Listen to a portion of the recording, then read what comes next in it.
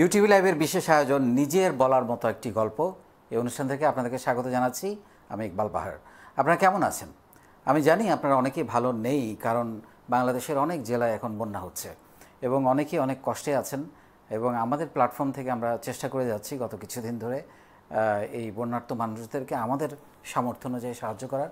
কারণ আমাদের 64 জেলায় যেহেতু আমাদের টিম আছে, সো আমরা চেষ্টা করছি তাদেরকে দিয়ে এই কাজগুলো করার। এবং ডেফিনেটলি বাংলাদেশের অনেকেই এই কাজগুলো করছেন, আমরা সোশ্যাল মিডিয়াতে এবং নিউজে আমরা দেখতে পাচ্ছি।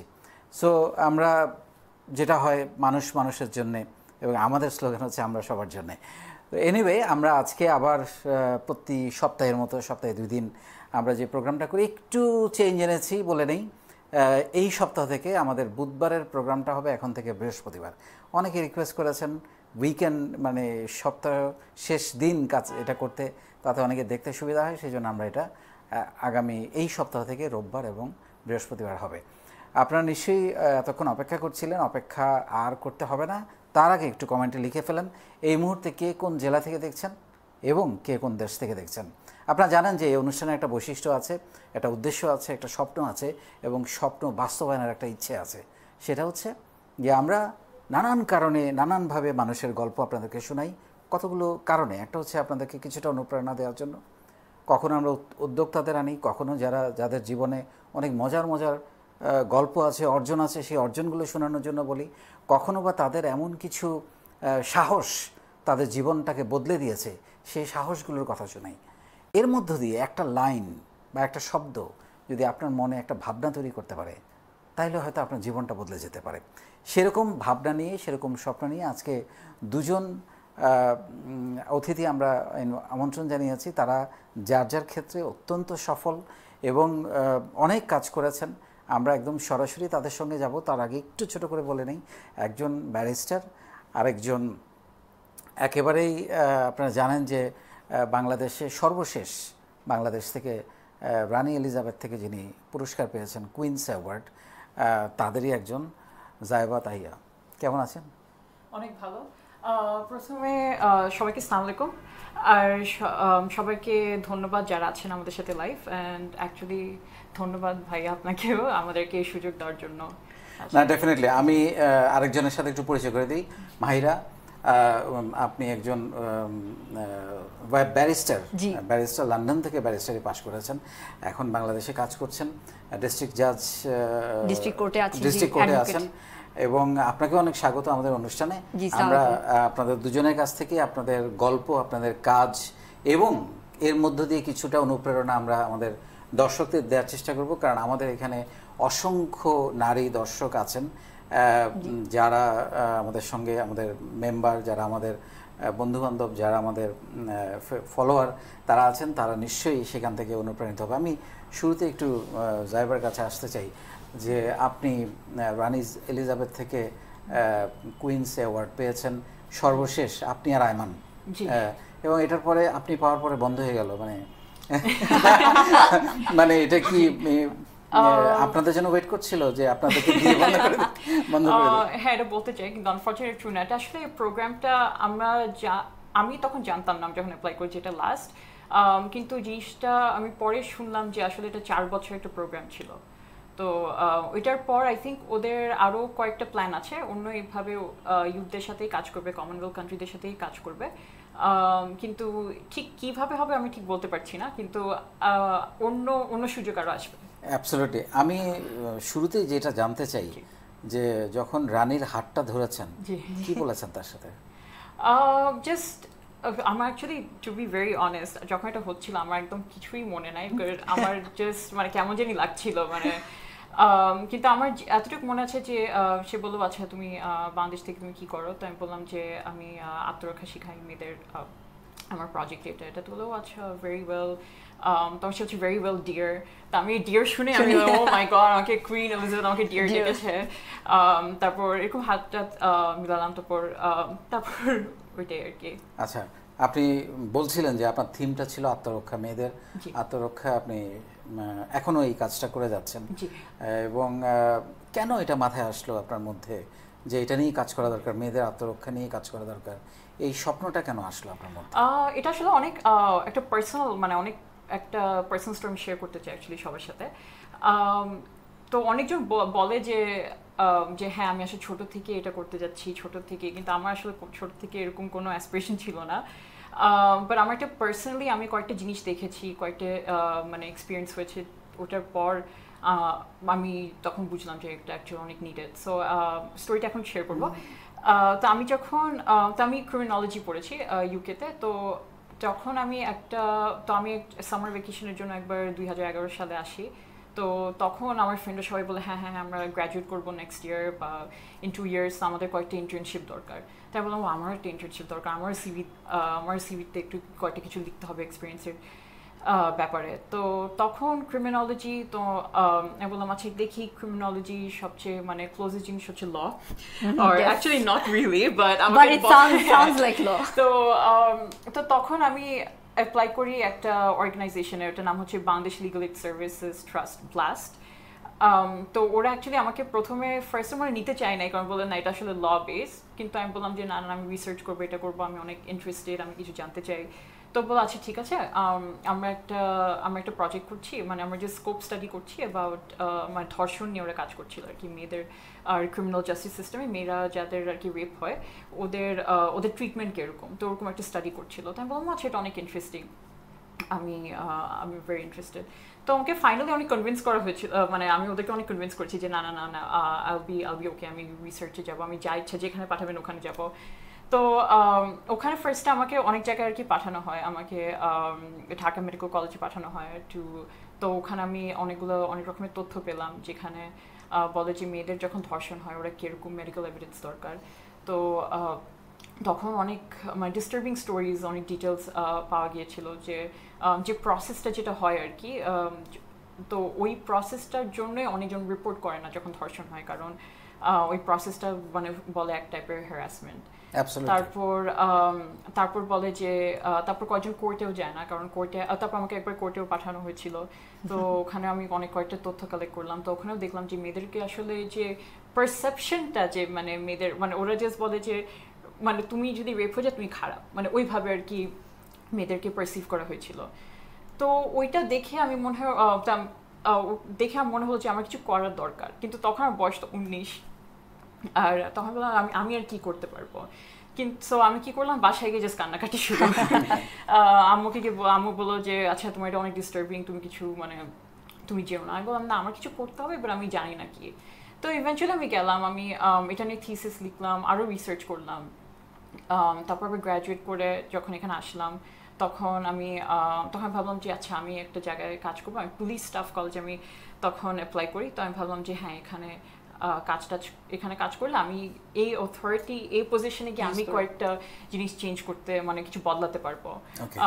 তাও কিছু হয় নাই। ওখানে অভিজ্ঞতা একটু মানে ডিফারেন্ট ছিল, যে আমি ভাবলাম আমি মেয়ে বলে অনেক কিছু মানে আমার উপর অনেক বাধা ছিল আর কি। তো ওইটার পর আমি ভাবলাম আচ্ছা এখন আমি কি করবো, কিন্তু আমি জানি যে আমার সবচেয়ে স্ট্রেংথ ছিল হচ্ছে রিসার্চ। আমি অনেক রিসার্চ পেপার পড়তাম, এটা করতাম। তো আর আমি যখন যাই আর রিসার্চ করি আর কয়েকজনকে ইন্টারভিউ করি, তখন আমি দেখলাম যে আসলে প্রবলেমটা হচ্ছে মানুষের মেন্টালিটি। মেয়েদেরকে এরকমভাবে ট্রিট করা হয় বিকজ মেয়েরা অত ভিজিবল না, আর সবাই যখন কিছু পায় মানে মেয়েদেরকে এরকম উইক জেন্ডার হিসেবে আর কি দেখা হয়। তো এই জন্য ভাবলাম যে ঠিক আছে আমি চাচ্ছি যে আর এখানে আমি সুযোগ নিয়ে কথা বলছিলাম একটু আগে। তো এখানে মেয়েদের জন্য অনেক সুযোগ আছে, কিন্তু কোনো মেয়েরা মানে কয়েকজন এরকম হয় যে কেউ বাসার থেকে বেরও হয় না এই সুযোগগুলো আর কি অবটেন করার জন্য। তো তখন আমি ভাবলাম যে আচ্ছা ঠিক আছে আমি এরকম একটা প্রোগ্রাম করব যেখানে নাকি মেয়েরা ফিজিক্যালি এম্পাওয়ার্ড হবে। তো তখন আমি শুরু করলাম যে আমি আত্মরক্ষা শিখাবো মেয়েদের। তো মানুষ অ্যাকচুয়ালি ভাবে যে আমি আত্মরক্ষা শিখাই মেয়েদেরকে কারণ আমি ওদেরকে মারপিট শিখাতে যাতে কে সবাইকে যাতে মারা শুরু করে। এটা অ্যাকচুয়ালি একদমই না, এটা আসলে হোপফুলি অনেকজন দেখছে, এটা আমি বলতে চাচ্ছি যে এর রিউমারটাকে আমি ডিবাঙ্ক করে ফেলি। যে এটা অ্যাকচুয়ালি জিনিসটা হচ্ছে যে যাতে মেয়েরা যাতে একটু কনফিডেন্স লেভেলটা বাড়ে, আর ওদের মোবিলিটিটা যাতে বাড়ে ওদের কমিউনিটিতে, আর ওরা যাতে এম্পাওয়ার্ড হয় টু অ্যাকচুয়ালি যে সুযোগগুলো আছে ওগুলো আর কি নেওয়ার জন্য। সবচেয়ে বড় কথা আমার কাছে যে মানসিক যে কনফিডেন্সটা, যে আমি কাকে আঘাত করলাম তার চেয়ে বড় জিনিস যে আই ক্যান ফেস অ্যাটলিস্ট সেটা হয়তো মুখ দিয়ে হতে পারে, সেটা বডি ল্যাঙ্গুয়েজ দিয়ে হতে পারে, protecting oneself. Exactly and that is really fantastic job. আমি আরও এরকম মজার গল্প শুনবো। আরেকজন বসে আছে এবং আমরা জানি যে দুজন বন্ধু মিলে একটা কাজ করছে। আপনি ব্যারিস্টারি পড়েছেন লন্ডন থেকে, তো বাংলাদেশে আসছেন, এসে এখন কাজ করছেন। ব্যারিস্টারি পড়ার কেন, আপনি বলছিলেন আমার ফ্যামিলিতে কেউ ব্যারিস্টার নাই, ব্যারিস্টারি পড়ার আপনার স্বপ্নটা কেন হলো এটা শুনবো একটু। আমি বলে নেই, আপনারা যারা দেখছেন তারা এই প্রোগ্রামটা আজকে রাত্রেই বা এর পরেও আপনারা ইউটিউবেও দেখতে পাবেন, চোখ রাখবেন, কারণ এখন হয়তো অনেকে মিস করছেন। সো আমাদের যে ইউটিউব চ্যানেল আছে সেটা আপনারা সাবস্ক্রাইব করতে পারেন, তাহলে আপনারা ইউটিউবে দেখতে পারবেন। ইউটিভি লাইভ দিলেই আপনি দেখতে পাবেন। কেন আপনার স্বপ্ন হলো যে? ইগল ভাই, ফার্স্টে থ্যাংক ইউ ফর ইনভাইটিং আস, আমাদের দুজনকে এখানে আমন্ত্রণ করার জন্য। আপনার সাথে পরিচয় হলো, এটা ভালো লাগলো। আর আপনার প্রশ্নের উত্তর যে কেন ব্যারিস্টার হলাম, যখন ছোটবেলায় আমি স্কলাস্টিকা স্কুলের ছাত্রী ছিলাম, তো তখন আমাদের একটা এজ আসে যখন আমাদের ক্লাস 8-এ সাবজেক্ট চুজিং হয়, যে তখনই মোটামুটি ডিসাইড করা হয় যে কে কি হতে চায়। তখনও কিন্তু আমি শিওর ছিলাম না যে আমি অ্যাকচুয়ালি কী হব। বাট আমি একটা জিনিসে খুব একটা আমার ভালো লাগতো না, সেটা ছিল ম্যাথসে আমার জাস্ট মনে হতো যে না, I don't like maths and I don't want to B anything associated with maths. তখন একটা টাইম আসলো যে চিন্তা করতে লাগলো যে আচ্ছা কী হওয়া যায় যেটাতে actually I can help people, but at the same time আমার মানুষজনের সাথে গল্প করতে আমার খুব ভালো লাগে। সো এই পয়েন্টটাতে আমি একটু আসতে চাচ্ছি। জি, আসলে হয় কি, this is the core value of life, যে I want to serve people. এবং আমরা বলি না যে আইডিয়া, বিজনেস করব বা লাইফে কিছু করব, বড় হব, আমরা কিন্তু কেউ আমরা এরকম চিন্তা করা ভুল। আমি যেটা সবসময় বলার চেষ্টা করি যে আমি অনেক টাকা কামাবো, তাহলে কি করা যায়, মানে আসলে ভাবা উচিত উল্টাটা, এক্স্যাক্টলি, যে আমি আসলে এমন কিছু করব, কাজ যেটার মধ্য দিয়ে বাকি সব কিছু বাই প্রোডাক্ট হিসেবে আসবে। সেখানে আর্নিং হতে পারে, সেখানে ফিজিক্যাল মেন্টাল পিস হতে পারে, সেখানে হ্যাপিনেস হতে পারে, কিন্তু আসলে হচ্ছে কাজটা। এই যে আপনি বললেন যে আমি আসলে I want to serve people, that is the core value of life. Thank you. So ওইটা যখন চিন্তা করলাম তখন মাথায় আসলো, আমাদের ক্যারিয়ার কাউন্সিলর ছিল, তখন বললো যে ওয়াই ডোন্ট ইউ ট্রাই ল শুনে একটা একটু আগে যেটা আমরা বলছিলাম যে একটা আইডিয়া থাকে যে ও মাই গড, ল মানে হচ্ছে সামথিং যেটা একটু ভয় পাওয়ার মতন। তখন চিন্তা করলাম আচ্ছা ঠিক আছে, দেখি কি করা যায়। পরে এ লেভেলসের সময় আমি ল নিলাম সাবজেক্টটা, অ্যান্ড তখন সবচেয়ে ফার্স্ট টাইম আমি London college of legal studies south, যেখানে অ্যাকচুয়ালি আমি এখন পড়াই, আমি teacher for the last 4.5 years, ওখানে আমি লয়ের জন্য এনরোলড হলাম for my A levels. And তারপরে দেখলাম যে বাহ, ভালোই তো লাগছে, অ্যান্ড ওখান থেকে আমার যাত্রাটা শুরু। তারপর আলটিমেটলি ওখানে আমি 3 বছর আমার এলএলবি করলাম, করার পর আমি বার করতে ইউকে গেলাম, ইউকে গিয়ে আমি সিটি ইউনিভার্সিটিতে আমার বার করলাম, করে 2014-তে লিঙ্কনস ইনের কল নিয়ে আমি দেশে ফেরত আসলাম। আসার পর তারপরে এখানে আমি একটা ফার্ম জয়েন করলাম, সাত্তার অ্যান্ড কো, যেটা আপনার কমার্শিয়াল এবং আরবিট্রেশন বেসড একটা ফার্ম, যেটা ব্যাংকিং ল এসব নিয়ে ডিল করে। তো ওখানে কিছুদিন কাজ করলাম, বাট সাইমultaneously আমার যে প্রিন্সিপাল ছিলেন, head of loss, mister Khaled Hamid Chowdhury, উনি এবং আমাদের মেন্টর ব্যারিস্টার আসিফ বিন আনওয়ার, দুজনেই আমাকে বললো যে তুমি তো ফেরত আসছো, why don't you try teaching was something যেটা আমি কখনো চিন্তা করি নাই করবো, because I was always more of কি বলবো, যে I wanted to work more, and টিচিংটা আমার কাছে স্টুডেন্টদেরকে বোঝানো একটা জিনিস, এটা কখনো চিন্তা করি নাই যে এটা কখনো করতে পারবো। বাট স্যারের বলাতে কনভিন্সড হলাম, স্যার বললো উইকে একদিন করে দেখো কেমন লাগে, অ্যান্ড তখন থেকে যে শুরু করলাম। এখন for the last 4.5 years I have been teaching at LCLS south, আমরা কলাবাগানে based, and it has been a wonderful journey so far. আপনি খুব সহজ করে কথাটা বলে ফেললেন, আমি একটু ধরিয়ে দিতে চাই আপনাকে। এটা কি এরকম না যে আমরা যে চলাফেরা করি, কোন মানুষগুলোর সাথে আমরা চলাফেরা করি, জি, সেইখান থেকে আমরা কি নিচ্ছি, কি রিসিভ করছি, এবং সেই মানুষগুলোর এরিয়াটা কি, এইটা নির্বাচন করা বা এটা বিবেচনা করা খুব জরুরি। যেমন আপনার একটা ভালো পরামর্শ দিল, টিচিং করো না কেন, মেবি যে ওনার সাথে পরিচয় না হলে তো আপনি এই পরামর্শটা পেতেন না। এক্স্যাক্টলি। আর স্যারও যেরকম আগের থেকে জানতো, যে যেহেতু আমাকে পড়িয়েছে, প্লাস আমার মেন্টরও ছিলেন, অ্যান্ড আমি LCLS-এ থাকার সময় আমি ও যে ব্লাস্টের কথা বললাম, আমি ব্লাস্টে একটা ইন্টার্নশিপও করেছিলাম। তারপর অ্যাট দ্য সেম টাইম আমি ডেইলি স্টারেও লেখালেখি করেছি। তারপরে আপনার Bangladesh national women's lawyers association আছে একটা, ওখানেও ইন্টার্নশিপ করেছি। সব পথ কিন্তু অ্যাকচুয়ালি আমার ইউনিভার্সিটি থেকে আমাকে করে দিয়েছে, কারণ আমাদের এভরি ইয়ার একটা ক্যারিয়ার ফেয়ারের মতন হয়, তখন আমরা সিভি দেই, সিভি দেওয়াতে তারপরে চাকরিটা এক্সপোজারটা যে পেয়েছিলাম, তখনই কিন্তু আরও বেশি ইচ্ছা জাগলো যে না, অফকোর্স ব্যারিস্টার হব, দেশে এসে অ্যাডভোকেট হব এবং সাহায্য করতে চাই মানুষজনকে, অ্যান্ড এটা সাহায্য করার জন্য কি কি উপায় আছে ওইটাই অ্যাকচুয়ালি ক্যাপিটালাইজ করতে চাচ্ছিলাম। মানুষকে সাহায্য করতে চাই, এই জায়গাটাতে আসতে চাই আপনার কাছে। সেটা হচ্ছে যে আপনি সাহায্য করছেন, মেয়েদেরকে আত্মরক্ষা শেখাচ্ছেন। কি দেখলেন? আমি ছোট করে দুই একটা গল্প শুনতে চাই। আপনি ইসলামে বিভিন্ন বস্তিতে গিয়ে কাজ করেন, মেয়েদেরকে কথা বলেন, শেখান, একদম একেবারে সেলফ ডিফেন্স, যেটা হোয়াট ইজ দ্য স্টোরি, মানে কী ধরনের ফিডব্যাক পাচ্ছেন? ফিডব্যাক অ্যাকচুয়ালি হ্যাজ বিন মানে বিয়ন্ড, মানে আমি যেটা ইম্যাজিন করছিলাম ওইটার বিয়ন্ডে। সো আমি অ্যাকচুয়ালি প্রথমে যখন আমি আত্মরক্ষা যে প্রজেক্ট আত্মরক্ষা আমি যখন শুরু করি, তখন আমি শুরু করি 20টা মেয়েদেরকে নিয়ে। অ্যান্ড অ্যাকচুয়ালি আমি আপনাকে বলছিলাম একটু আগে আসলে যে এই প্রজেক্ট আসলে ফেল ছিল, কিন্তু ইটস নট লাইক আমরা অনেক সাকসেসফুল একটা প্রজেক্ট ছিল। 20টা মেয়েকে নিয়ে আমি মানে ফার্স্ট এরকম মানে কার্টির মাধ্যমে আমরা ফার্স্টে আত্মরক্ষা শিখাতাম। তো ওই 20টা মেয়ের থেকে আসলে 7 জন রয়ে গিয়েছিল, 7 জন না, মানে 6 জনের মতন অ্যাকচুয়ালি। তো মানে কারণ মানে অনেক বাধা ছিল আর কি, ফ্যামিলি থেকে কেউ আসতে দিত না, এটা ছিল না। তাই বললাম আমি 6 জনকে নিয়ে আমি কাজ করছি, এটা তো মানে আমি কি ডিজাইন করলাম, এটা কিছুই হলো না। তো তারপর অ্যাকচুয়ালি 2 উইকস পর আমাদের একটা 5 সপ্তাহ একটা প্রোগ্রামটা ছিল। তো 2 সপ্তাহ পর আমি একদিন অফিসে আমি আবার চিন্তা করছি ও মাই গড আমার ফেল একটা প্রজেক্ট। তখন একটা মেয়ে আমাকে ফোন করে, তো তখন মেয়েটা আমাকে ফোন করে বলছে আপু আপনি কেন আর কাউকে কেন শিখাচ্ছেন না? আমরা কয়েকজন মানে ওই 5 জনের মধ্যে মানে সরি 7 জনের মধ্যে একজন আসছে, তো বলছে যে আমি আপনার সাথে দেখা করতে চাই, আমি চাই আরও শিখতে, আমি এটা মানে অনেক আগ্রহ দেখালো। তো আমি বললাম আচ্ছা ঠিক আছে। আমি বললাম আরও কেউ যদি শিখতে চায় তাহলে তোমাদেরকে আমি কোনো স্কুল বা কোথাও যদি ভর্তি করে করাই দিব। তো বললো না না আমরা তো অন্যদেরকেও শিখাচ্ছি, আমরা যখন আমার কমিউনিটিতে গিয়ে তো আমি আমার বোনকে শিখাচ্ছি, আমার ওকে শিখাচ্ছি, এটা অনেক দরকার। তো তখন আমি অ্যাকচুয়ালি রিয়েলাইজ করলাম যে আসলে প্রজেক্টটা ফেল ছিল না ঠিক, আসলে আমি দ্য ফ্যাক্ট যে আমি মানে মেয়েদেরকে ওদের বাসার থেকে বের করে যে একটা জায়গায় শিখাচ্ছিলাম ওইটা আসলে ফিজিবল ছিল না। বাট অ্যাকচুয়ালি জিনিসটা হচ্ছে যে ওদের বাসার সামনে আমরা যদি গিয়ে শিখাই ওইটা আর কি মোর ফিজিবল, মানে মানুষের অ্যাকচুয়ালি আগ্রহ আছে। তো আমি বললাম আচ্ছা তুমি আমার অফিসে আসো, চলো আমরা কিছু ডিসকাস করি। তো আমরা এরকম কথা বলতে বলতে তো একটা মেয়ে বললো যে হ্যাঁ আপু আপনি তো জানেন না কি হয়েছে, আমাদের একটা দর্জি আছে আমাদের কমিউনিটিতে। তো দর্জিটা ওই স্কুলের মেয়েদের আর কি ওই যে মেজারমেন্ট নেয়, স্কুল ইউনিফর্ম বানায়, কিন্তু চান্সে মেয়েদেরকে অনেক ধরাধরি করে। আর জিনিসটা হচ্ছে এখানে আমরা যখন কাউকে যদি রিপোর্ট করতে চাই, এটা কিন্তু কেউ ওরকম রিপোর্ট নেয় না, বলে হ্যাঁ দর্জি তো ধরবে।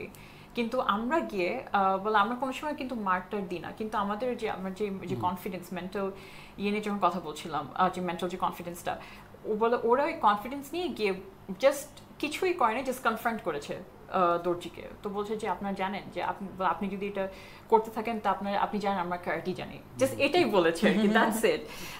তো ওটার পর থেকে দর্জি একটা ফিমেল অ্যাসিস্ট্যান্ট রেখে দিয়েছে। তো তারপর এরকম তো আরেকটা মেয়েকে একটা ছেলে নাকি অনেক ফলো করতো, এরকম স্টক করতো, তো ও কিছু বলতো না, কিছু করতো না। তারপর সাহসটা বেড়েছে, তারপর ফাইনালি বলেছে যে তুমি যদি এটা করতে থাকো আমার সাথে, আমি কিন্তু তুমি জানো না আমি কি করতে পারি, দ্যাটস ইট। কেউ কিন্তু মানে আজ পর্যন্ত এরকম হয় নাই যে মানে সেলফ ডিফেন্সে হয়েছে, কিন্তু এরকম না যে মেয়েরা গিয়ে কাউকে অ্যাটাক করেছে ফিজিক্যালি এমনি রিজন ছাড়া, বাট জাস্ট এই কনফিডেন্সটা যে আসছে ওইটা মানে ওইটাই আমার জন্য আর কি সাকসেস ছিল, যেরকম একটা সাকসেস হয়েছে। Definitely and it's really interesting story, কোনো সন্দেহ নেই। আমি আরেকটা জিনিস শুনতে চাই যে আপনার দুজন যে কারণে আজকে এখানে একসঙ্গে আসা, আলাদা আলাদা না এসে, সেটা হচ্ছে যে আপনারা দুজনে মিলে একটা দারুণ কাজ করছেন আমি জানি। সেটা হচ্ছে যে মানুষকে আমাদের যে কি কি লিগ্যাল রাইটস আছে এবং কি কি জানি আমরা লিগ্যাল সাধারণ মানুষ হিসেবে, মানুষ তো আর সংবিধান পড়ে না বা আইনের অত বই পড়ে না, আপনারা এগুলো নিয়ে সামাজিক অ্যাওয়ারনেস টাইপের ব্লগিং করা শুরু করেছেন, যাতে করে মানুষ তার রাইটসটা জানতে পারে বা কোথায় কি বলতে হবে কোথায় কি বলতে হবে না সেটা জানতে পারে। আমি একটু শুনতে চাচ্ছি ওটা নিয়ে যে হোয়াই এটা এই না, প্রথমে জানতে চাই এই ভাবনাটা কেন আসলো। জি অবশ্যই। প্রথমে আমি একটু বলতে চাই যে জাইবার সাথে আমার প্রথম পরিচয় 2017-তে। আমরা একটা সেশন ছিল, একটা মনে হয় একটা প্যানেল ছিল, সেখানে আমাদের দুজনকেই স্পিকার হিসেবে ইনভাইট করা হয়েছিল, and it was organised by footsteps organisation একটা। সো ওইটা ছিল হচ্ছে on women empowerment and combating sexual harassment. ওইটার পরে আবার আরও 2-3টা সেমিনার হলো এবং দেখা গেল যে জাইবার আমার প্রায় দেখা হয়ে যাচ্ছিল, অ্যান্ড এটাই সবচেয়ে মজা লাগতো যে বা হঠাৎ করে মানে এরকম দেখা হচ্ছে অনেক বেশি, তারপরে নেটওয়ার্কিং আর কি যেটাকে বলা হয়। তারপরে ইন বিটুইন আমাদের কমন ফ্রেন্ডসও আছে অনেক, তো এটার জন্য আরো বেশি দেখা হতো। তো এই আই নো রাইট বিডি যেটা অ্যাকচুয়ালি আমাদের ব্লগ যেটার কথা আপনি বললেন, এটা একটা initiative by female empowerment movement and LCLS south, and এটার আইডিয়াটা ইনিশিয়ালি এসেছে জাইবার থেকে। জাইবা ওভার টেলিফোন কল, আমার এখনো মনে আছে যে আমি অফিসে বসে আছি অ্যান্ড ও দুপুরবেলা আমাকে একটু মেসেজ করলো যে are you free to talk, আমি বলছি যে ইয়েস শিওর। তখন আমাকে ফোন করে বললো যে আচ্ছা আমার কাছে একটা আইডিয়া আসছে যে এরকম আমরা তো এরকম প্রজেক্ট আত্মরক্ষা করছি and we work for women empowerment, but why don't we do something, একসাথে আমরা একটা কিছু করি যেটাতে আমরা লটাকে বা লিগাল যে রাইটস আছে মানুষজনের সেটা আরও ইজি করে দিই, যাতে মানুষজন জানতে পারে। কারণ অনেক মানুষ আছে যারা বলে জানো আমার আজকে এই সমস্যাটা হয়েছে, আচ্ছা তোমার কাছ থেকে তোমার নাম্বারটা দাও বা তোমার কার্ডটা দাও, তো সমস্যাটা হলে তোমাকে ফোন দিব। কিন্তু ওখানে কিন্তু কাজটা শেষ, কারণ কখনো কিন্তু ফোন আসে না, কারণ মনেও থাকে না। তো আমাকে যখন বললাম যে I think it's a fantastic idea, because I am dealing with a student body of almost 700 students, and আমাদের এখানে অনেক ফিমেল স্টুডেন্টস আছে যাদেরকে আমরা over the time we always keep on telling them about women empowerment. আমরা তাদেরকে encourage করি যে বিভিন্ন ধরনের কমিউনিটি সার্ভিস হোক বা কোনো ইন্টার্নশিপ হোক বা বাইরে কোনো কাজ হোক, তারপরে মানুষজনকে সাহায্য করা, সব কিছুতে যাতে এগিয়ে আসে। কিন্তু তাদেরকে আমরা চাচ্ছিলাম যে আমাদের যে ইনস্টিটিউটটা সেটা বেসিক্যালি আমরা পড়াই হচ্ছে ইংলিশ ল, সো যারা এখানে পড়বে তারা গিয়ে ইউকেতে গিয়ে বার করতে পারবে। কিন্তু আমরা চাচ্ছিলাম একটা ইনিশিয়েটিভ যেটাতে বাংলাদেশে আমরা তাদেরকে বাংলাদেশি ল হিসাবেও যাতে একটা আইডিয়া দিতে পারি from the very ground level. So জাইবা যখন এই আইডিয়াটা আমাকে দিল, তখন আমি আমাদের head of loss barrister Khaled Ahmed Chowdhury sir ওনাকে বললাম, এবং স্যার সবসময় খুবই ওপেন অ্যাবাউট আইডিয়াস। উনি আমাকে বললেন যে why don't you set up a meeting, আমরা বসে কথা বলি। অ্যান্ড ওভার দ্য টাইম আমি আর জাইবা তখন কথা বললে একটা আইডিয়া করে ফেললাম, আচ্ছা ঠিক আছে যদি আমরা এটা করতে চাই তাহলে আমরা কী করবো। সো ফার্স্ট আইডিয়াটাই ছিল যে আমাদের লিগাল ইনফরমেশনটা অ্যাক্সেসিবল করতে হবে মানুষজনকে এবং ইজিভাবে, and the easiest way to make it accessible was through blogging. কারণ ইন্টারনেট ইজ সামথিং যেটা আমরা এখন সত্যি কথা বলতে যে হয়তো পানি না খেয়েও থাকতে পারি, কিন্তু ইন্টারনেট লাগবে। ঘুম থেকে উঠে সবচেয়ে ফার্স্টে ফোনটা আমরা ঘাঁটি।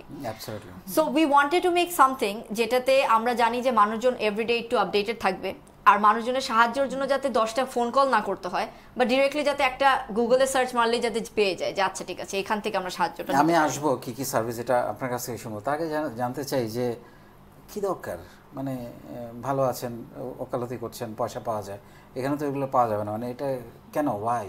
মেইন রিজনটা আপনি বুঝতেই পারছেন যে সাহায্য করা, সত্যি কথা বলতে সাহায্য করা। কারণ এখানে কিন্তু আমাদের কোনো জিরো মনিটারি ইনকাম, এখানে আমরা কোনো কিছু রিটার্নে পাচ্ছি না। This is nothing that we are doing for money or for branding or anything, but এটা কিন্তু just for helping people. Absolutely, কারণ একটা মানুষ কখনো একা বড় হতে পারে না, আশেপাশে মানুষকে ভালো রেখে এগিয়ে দিয়ে বড় হতে হয়। কি কি সার্ভিস এখানে দেওয়া হচ্ছে বা মানুষ কি কি জানতে পারছে এখান থেকে? আমরা এখন আমরা অ্যাকচুয়ালি ওপেন প্ল্যাটফর্ম, এখন যে কোনো মানুষ মানে যে কোনো লিগাল হেল্প যদি চায় ওইটা আমরা actually kept open. So far আমি একটা শুনলাম যে আপনারা ট্রাফিক সিগন্যালে আমরা যখন দাঁড়াই সেখানে ট্রাফিক পুলিশ যদি আমাকে থামায় বা হোয়াটএভার এনি কোনো জায়গায়, সেখানে আমার রাইটস কি তার রাইটস কি এটা আমরা অনেকে জানি না। তো অ্যাকচুয়ালি বিফোর আই স্টার্ট ওটা ওই সার্ভিস নিয়ে আমি আসলে I want to just add আর কি, মারিহা যেটা বললো যে আমরা আরেকটা রিজন যেটা আমাদেরকে ড্রাইভ করছে এটা করার জন্য হচ্ছে কারণ আমি অনেক দেখি যে মানুষ অ্যাকচুয়ালি ফেসবুকে অনেক নেগেটিভিটি আছে ফেসবুকে, মানে স্টেটাস, মানে একটা কিছু হলো হঠাৎ করে ফেসবুকে দিয়ে দিল যে দেশটাই খুব খারাপ, দেশটার মধ্যে। আর আমিও অ্যাকচুয়ালি সামটাইমস গিলটি, আমিও সামটাইমস বলি যে হ্যাঁ দেশ ছেড়ে চলে যাবো, দেশটাই খারাপ এটা। কিন্তু আমরা আসলে জানি না যে অ্যাকচুয়ালি যে আমাদের সাথে যা হয়েছে ওগুলো আমাদের অনেক রাইটস আছে যেটা আমরা ইউজ করি না, অ্যান্ড আমরা যেটা জানি না, it's very easy to come to that conclusion যে হ্যাঁ মানে হ্যাঁ এটা খারাপ, এটা নিয়ে কিছু করা যাবে না। বাট অ্যাকচুয়ালি আমরা জানি না যে অ্যাকচুয়ালি অনেক কিছু করা যায়, বাট আমরা কিন্তু কারোর এই ধারণাটা নাই। তো এটা আসলে one of our biggest drive. তো আই থিঙ্ক আমাদের যে ব্লগিংয়ে কয়েকটা জিনিস সেটা আমরা অ্যাড্রেস করেছি। আই থিঙ্ক সবচেয়ে পপুলার ছিল যেটা সাইবার ক্রাইম নিয়ে। তো আমরা অনেক দেখি যে আমরা সবাই কয়েকজন কাউকে চিনি যে কাউকে চিনি আরেকজনকে চিনে যে এরকম ছবি নিয়ে ব্ল্যাকমেল করে অনলাইন। কিন্তু কয়েকজন জাস্ট এটা যখন হয় এটা নিয়ে জাস্ট বসে থাকে বাসায়, কেউ কিন্তু কিছু করে না। বাট দ্য ফ্যাক্ট যে অ্যাকচুয়ালি কয়েকটা রাইটস আছে যেটা অ্যাকচুয়ালি লাস্ট ইয়ার্স মানে অ্যাজ রিসেন্ট এজ মানে 2018 ডিজিটাল সিকিউরিটি রাইটস, তো ওইটা নিয়ে অ্যাকচুয়ালি কিছু মানে অনেক কাজ আছে। আর ওখানে আমরা কয়েকটা মানে নাম্বারও দিয়ে দিয়েছি যেখানে কি মানে ফার্স্টে আমরা লিস্টেড যে কি রাইটস আছে তার, মানে আন্ডার কোন ল সে অ্যাকচুয়ালি একটা কেস করতে পারে, অ্যান্ড তারপর উই অলসো প্রোভাইড যে কি পানিশমেন্ট আছে ওটার জন্য। অ্যান্ড তারপর বাট ফার্স্ট স্টেপ হচ্ছে কাকে কল করবে, কি করবে, মানে we always list out things and we also tell them যে ওদের কি রাইট আর পারপেট্রেটরের কি মানে ওরা কি করতে পারে। অ্যান্ড আপনি যেটা বললেন যে পুলিশ চেকপোস্ট, তো এই জিনিসটা এটা আসলে আমার চেকপোস্ট নিয়ে একটা ব্লগ দেখেছিলাম। এই জিনিসটা আসলে এটা অনেকজন ফেস করে। আর মানে যেখানে একটা পুলিশ চেকপোস্টে আমাকে লাইক এরকম স্টপ করলো, তো সে কি আমাকে আসলে সার্চ করতে পারে নাকি পারে না, অনেক কিছু, আমার কি রাইটস আর পুলিশের কি রাইটস। কারণ হঠাৎ করে আমি কিছু বললাম পুলিশকে, নেক্সট দিন আমি জেলে, কিন্তু কেন, মানে পুলিশের কি ওই রাইটটা আছে আমাকে জেলে ঢুকানো? তো ওইটা অ্যাকচুয়ালি কিন্তু কোথাও লেখা নাই যে পুলিশ চেকপোস্টের অ্যাক্ট এরকম কিছু নাই। কিন্তু আমরা যখন পিনাল কোড দেখি বা কনস্টিটিউশন দেখি, অ্যাকচুয়ালি আমাদের কয়েকটা রাইটস আছে। তো ওইটাই আর কি, মানে এরকম সার্ভিস আমরা জাস্ট এরকম ওগুলো নিয়ে রিসার্চ করে একটু খোলাসা করে দেন, যেহেতু সবাই শুনছে জানুক যে এখানে পুলিশের কি রাইট আছে আর সাধারণ মানুষের কি রাইট আছে। এখানে পুলিশের যে রাইটটার কথা যেটা আমরা বললাম, যে এখানে পুলিশ যদি চায় তাহলে ওদের যদি কোনো সাসপিশন থাকে, যে সাধারণত সাসপিশন যে গাড়ির মধ্যে নার্কোটিক্স বা কন্ট্রোল কোনো সাবস্টেন্স আছে, কন্ট্রোল সাবস্টেন্সের ব্যবহার করছি কারণ alcohol is also a substance, যেটা যদি আপনি বিদেশি হয়ে থাকেন তাহলে কিন্তু you can keep it, but if you R Bangladeshi then your not permitted. So ওইটা পুলিশদের যদি কোনো সাসপিশন থাকে তাহলে they can check it. But at the same time আমাদের যেটা হয়ে থাকে যে অনেকজনের মাথা গরম হয়ে থাকে যে আমি এত ইম্পর্টেন্ট একটা মিটিংয়ে যাচ্ছি বা আমি এত ইম্পর্টেন্ট একটা কাজে যাচ্ছি, এখন কেন চেকিং করছে, অ্যান্ড প্লাস বিশ্বাস করতে চায় না কেউ যে কি না কি করে ফেলবে। এখানে আমাদের ব্লগটা যদি আপনি জান এবং দর্শকরা যদি গিয়ে থাকে তাহলে দেখতে পারবেন যে আমাদের ব্লগটার নাম হচ্ছে আই নো রাইট বিডি, এটা ফেসবুকে আছে, এন্ড আপনারা যদি সার্চ দেন তাহলে @I know right BD দিলে হয়ে যাবে। I know right so that is the name of our blog. তো ওখানে আমরা ক্লিয়ারলি যেরকম বলে দিয়েছি যে যেরকম পুলিশকে চেকের সময় হাত দেওয়া যাবে না, কারণ that is an offence itself.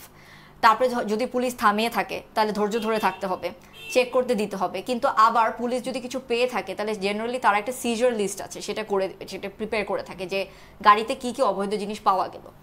কিন্তু যদি কিছু না পাওয়া যায় তখন যদি একটা লিস্ট করা থাকে, that itself the police can not do. তো এরকমই কয়েকটা রাইটের কথা আমরা বলে দিয়েছি, প্লাস আমরা এটাও বলেছি যে police has every right two check your car, but at the same time যদি আপনার কাছে মনে হয় যে এটা খুবই মিনিমাল একটা রাইট বা এটা করা মানে এই চেকটা করা উচিত না, তাহলে you can take it up, you can talk to the police politely, but হাতাহাতি করা বা রাগারাগি দেখানো, that is something which is not acceptable. So এরকমই কয়েকটা ছোট জিনিস আমরা যেরকম চেকপোস্টের কথাতে বলেছি। তারপর ও যেটা বললো, এটা হয় অনেক সময় যে চিন্তা করে যে আমার সাথে তো কিছু নাই, গাড়িতে কিছু নাই, তাহলে আমি কেন সাফারার হব, এরকম একটা ইমোশনাল ব্যাপার অনেক সময় সাধারণ মানুষের মধ্যে থাকে আমার কাছে মনে হলো। বাট আমি নর্মালি যেটা করি এখন যেমন গুলশানের দিক দিয়ে যাওয়ার সময় আমি আগে থেকে লাইটটা জ্বালাই দেই, হ্যাঁ, যে আমার তো কিছু নাই, অসুবিধা কি, মানে এখানে খুব বেশি মানে আসলে শো আপ করারও তো কিছু নাই সেটাই। আবার আরেকটা জিনিস আমরা যেটা ক্লিয়ার করে দিয়েছি যে যদি কোনো মহিলাকে সার্চ করে, গাড়ি তো সার্চ করতেই পারে, যদি মনে হয় যে না মানে এখন বডি সার্চ করতে চায়, তাহলে পিনাল কোডের অনুযায়ী আপনার মহিলাকে সার্চ করার জন্য আপনার একজন মহিলা লাগবে। আমাদের সিআরপিসি তো বলা আছে যেটা যে মহিলা লাগবে, যদি মহিলা না থাকে তাহলে you ask for a female police officer, that is fine. তারপরে you have the right to remain silent. আপনাকে যদি জিজ্ঞেস করে তোমার গাড়িতে কি আছে বলো, অবভিয়াসলি এটা এখন কতবার হয়েছে এটা আমাদের কাছে কোনো রিপোর্ট আসে না এখন পর্যন্ত, but that person has the right to remain silent. তার কথা বলতে হবে, উল্টা জবাব দেওয়ার চেয়ে চুপ থাকা ভালো। And of course if you feel যে না আমার এখন অনেক বেশি আনরিজনেবল হয়ে গেছে টাইমটা, যে আমার গাড়ি অনেকক্ষণ ধরে আটকে রেখেছে, you call for help and আমরা আছি। অ্যাবসলিউটলি। আমি একটু জানতে চাচ্ছি যে আপনার যে প্রজেক্ট ফ্যাব, যেটার নাম ফ্যাম যেটার নাম আত্মরক্ষা, এটাকে কোথায় নিয়ে যেতে চান আপনি সে আফটার 10 ইয়ার্স? তো আফটার 10 ইয়ার্স মানে 10 বছর পর এটাকে আপনি কোথায় দেখতে চান? ডেফিনেটলি এখন আমরা জাস্ট ঢাকায় কাজ করছি, ডেফিনেটলি অল ওভার বাংলাদেশ করতে যাচ্ছি, যেটার জন্য আপনি এত বড় একটা অ্যাওয়ার্ড পেলেন। জি, আর আরেকটা জিনিস হচ্ছে যে আমি যখন আত্মরক্ষা বলি এটা অ্যাকচুয়ালি মানে আত্মরক্ষা মানে হ্যাঁ ফিজিক্যাল এম্পাওয়ারমেন্ট আমরা শুরু করেছি, বাট আত্মরক্ষা মানে what I actually want to talk about is মানে সরি মানে বলে দিচ্ছি প্রোটেকশন নিয়ে। আর প্রোটেকশন মানে না যে just physical empowerment, self defence, we also want to work with health, তারপর এই জন্য আরেকটা লিগাল এইড যেটা আমরা দিতে চাচ্ছি। তো আমরা যে আমরা অ্যাক্টিভিটিস বাড়াতে চাচ্ছি ডেফিনেটলি, যেমন আপনি বলছিলেন স্যানিটারি ন্যাপকিন নিয়ে আপনারা কাজ করছেন। জি, ওইটা এখনো প্রোটোটাইপিং এ। আমরা একটা উইস্কিড গ্লোবাল বলে একটা অর্গানাইজেশন আছে, ওদের সাথে আমরা কাজ করছি, যে আমরা এখন প্রোটোটাইপ করছি ডিফারেন্ট 100% বায়োডিগ্রেডেবল স্যানিটারি ন্যাপকিন। আর ওইটাও অ্যাকচুয়ালি ওয়ার্কস উইথ মানে গোস towards mobility as well of women. Great, thank you so much. আমি একদম লাস্ট শেষের দিকে চলে এসেছি। আমরা আপনার কাছ থেকে আমরা যেটা শুনতে চাই সেটা হচ্ছে যে এই যে আপনি এখন একটা মানে আপনি একজন ব্যারিস্টার, কোর্টে মুভ করছেন, মানুষকে বাচ্চা না তরুণদেরকে আপনি শেখাচ্ছেন, আইন শেখাচ্ছেন, তারপরে সোশ্যাল কাজ করছেন, আর কি করতে চান? সব মূল কথাই হচ্ছে একটাই, মানুষজনকে সাহায্য করতে চাই এবং একসাথে এই ইনিশিয়েটিভটা শুরু করেছি। তো অনেক স্বপ্ন আছে ইনিশিয়েটিভটা নিয়ে, এবং মানুষজনদেরকে সাহায্য করার জন্য যা যা দরকার ওটা তো করতে চাবই।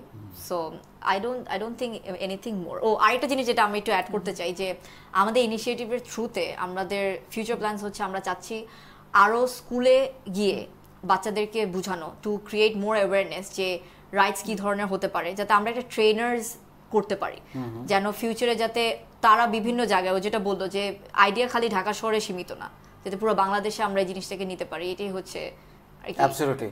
আমি একদম লাস্টে যে কথাটা আপনাদের বলতে চাই, আমরা এই প্ল্যাটফর্মটা যেখানে আপনারা এসে কথা বলছেন, এখানে আমাদের সাথে বাংলাদেশের 64 জেলার তরুণ তরুণীরা আছেন এবং বিশ্বের প্রায় 50টা দেশের প্রবাসী বাংলাদেশিরাও আছেন।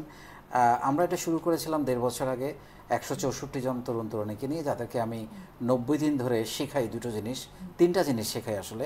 একটা হচ্ছে যে কিভাবে উদ্যোক্তা হতে হয়, এবং জীবনে একজন ভালো মানুষ হতে হবে দিন শেষে, এবং আমাদের কিছু সামাজিক দায়বদ্ধতা আছে, কিছু সোশ্যাল ওয়ার্ক করতে হবে, যেটা বললাম যে আমরা এখন ফ্ল্যাট নিয়ে কাজ করছি।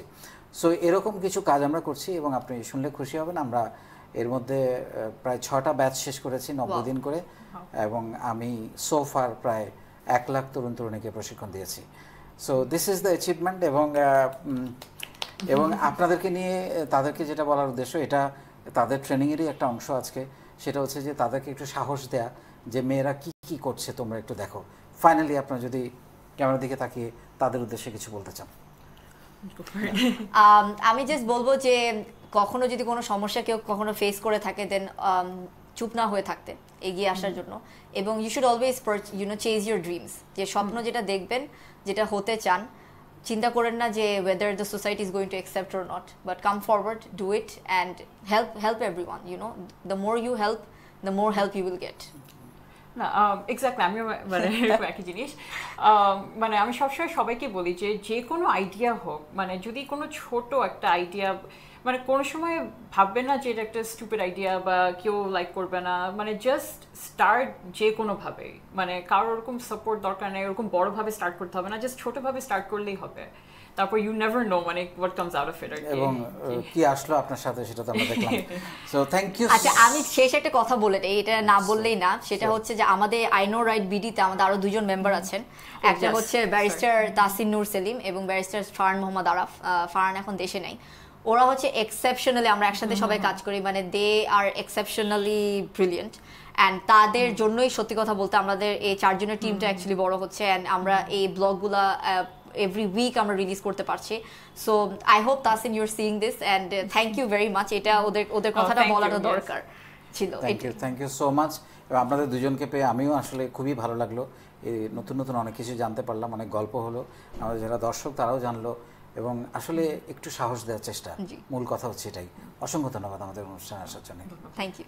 আমি একদম লাস্টে জায়বা যে কথাটা বললো, এটা নিয়ে প্রোগ্রামটা শেষ করতে চাই। সেটা হচ্ছে যে কোনো একটা ছোট আইডিয়া, সে কিন্তু ভাবে নাই যে মেয়েদেরকে এরকম আত্মরক্ষা শিখায় সে ব্রিটেন থেকে, রানী এলিজাবেথ থেকে অ্যাওয়ার্ড নিয়ে আসবে। সো এটা তার মাথার মধ্যে ছিল না, তার কাজটা সে করে গেছে। সো আপনি জানেন না, নট নেসারি যে সব কিছুর মধ্যে অ্যাওয়ার্ড দরকার, কিন্তু আপনার কাজটা যদি দুটো মানুষের মনে একটু শান্তি দিতে পারে, একটু আনন্দ দিতে পারে, একটু হাসি দিতে পারে, ওটাই সবচেয়ে বড় অ্যাওয়ার্ড। অনেক ভালো থাকবেন।